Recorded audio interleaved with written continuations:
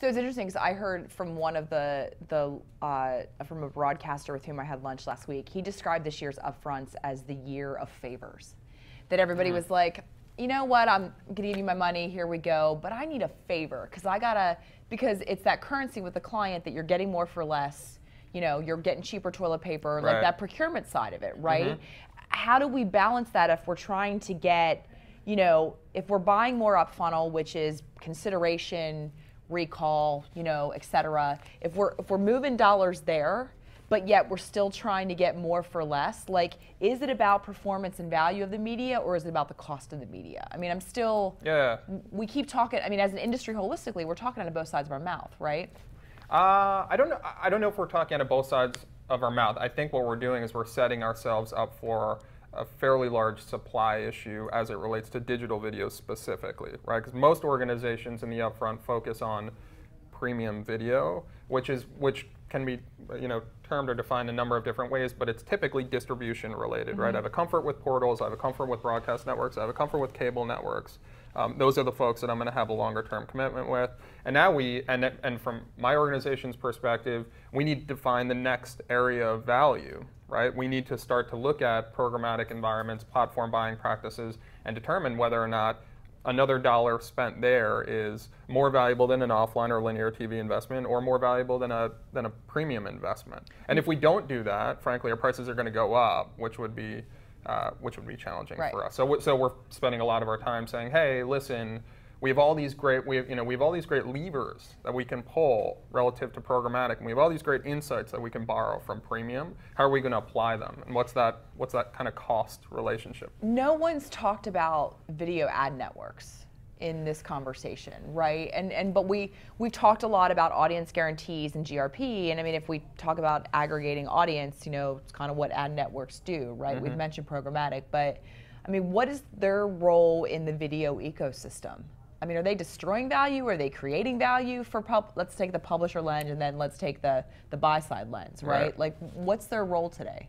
Well, from a publisher perspective, I think they're creating a tremendous amount of value, right? Because, I mean, said or put simply, and it's a gross generalization, but typically they're representing inventory that's not going anywhere anyway. So if they are selling inventory, you're making more money than you were making prior. But I think there's a significant amount of intelligence that's associated with some of the primary ad networks as well, the collectives of the world, the Yumis of the world, and certainly others. And I think the folks certainly at Collective wouldn't love that I refer to them as that, but I think it's a fair kind of a treatment. And the reason for that is because they've aligned themselves with data partnerships that are proprietary to them. Things like Collective's relationship with RenTrack and development of TV Accelerator. Yumi has gone out and aggregated a bunch of inventory that was totally fragmented around connected devices, right? And marketers, it's another challenge for marketers. How are we going to make sense of that world? They represent, you know, kind of an avenue or an area of exploration, certainly do that at scale. So I think they're delivering a tremendous amount of value. I just think from a buyer's standpoint, it's a bit tactical, right? So we have specific initiatives where TV Accelerator makes a ton of sense. But is TV Accelerator a recurring purchase for us specifically? I don't know. Our business would suggest it's not. Whereas like a programmatic environment is much more dynamic, right? You can manage against a number of different performance indices, and you can get all around within the confines of one particular campaign. So it's interesting, right? Because we talk about video being nascent because, you know, we're seeking things like measurability with OCR and stuff like that to try and sort of accelerate and mature it so we can buy it in a construct that is familiar and makes us feel safe. But, you know, we say it's emerging, but yet it's interesting. We fall into the same paradigm of commodity and tonnage, right, which is kind of the ad network play, versus adjacency, storytelling, right, like, you know, up funnel stuff.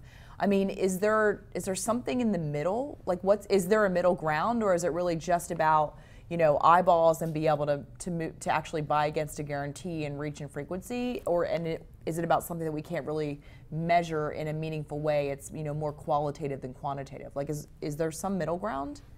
Yeah. Is that where the market matures? I want you to answer, but I'm looking at these guys as well because, I mean, Jordan, I'm gonna come to you and talk about it because you brought up qualitative in the first place, right? But I would love for you, because I know that you're executing dollars against a video strategy. Yeah. So I think there is a middle ground, right? And this is a bit of a forward-looking view, and I'm not speaking on anyone except from my own behalf right now. I think there's going to be a consolidation of advertising at large, right? I think marketers are starting to realize the good from the bad, and I don't think that's going to encourage increased investment. Certain pockets of display advertising and viewability. Don, can you clarify what you mean? You mean that on the consolidation? If you call me Donnie, I'll clarify what I mean. Donnie, I'm sorry. That's all right. I apologize. I'm very sorry. Can you clarify what you mean on the sell side, on the aggregation side, on the network side? From a publisher standpoint. Right, so that would impact all the sales side, that would impact the network side, that would impact everyone. Okay. But this notion that hey, we at one point designed our publishing platforms to recognize as much monetization opportunity as possible, as many ads as possible, right? Okay. So top of the page, middle of the page, below the fold, anywhere where we can put an advertisement that doesn't impact content, that's where we'll put an ad. Okay. And technologies like viewability are like, well, some of this stuff is never getting seen, right? So there's probably not much value to that.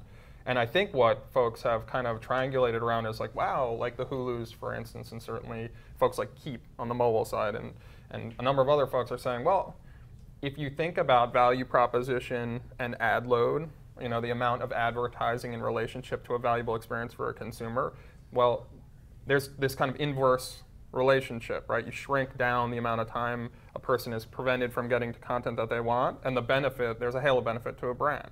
It's loosely speaking, but it works. Like a lighter ad load drives up brand awareness and brand preference. So I think what people are starting to realize, certainly from an advertising standpoint, is like, and a marketing standpoint, is like, hey, I don't need to spend as much. I just need to spend in the right ways. That sounds very operationally intense for an agency, though.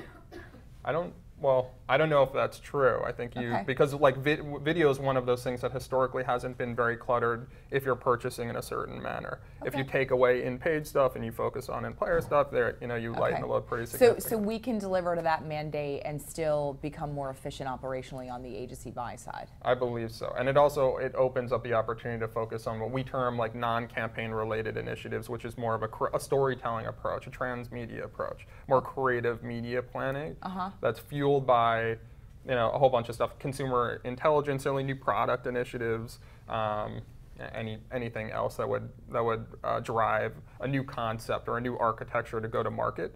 But the idea for us certainly is like these Geico's of the world and the Capital Ones of the world, these very successful organizations that are advertising 52 weeks of the year. Those guys are going to be advertising 52 weeks of the year. They're going to be advertising around areas that drive the most value, and they're going to continue to create these unique consumer experiences on top of that. And that hopefully brings us closer to kind of the right mix.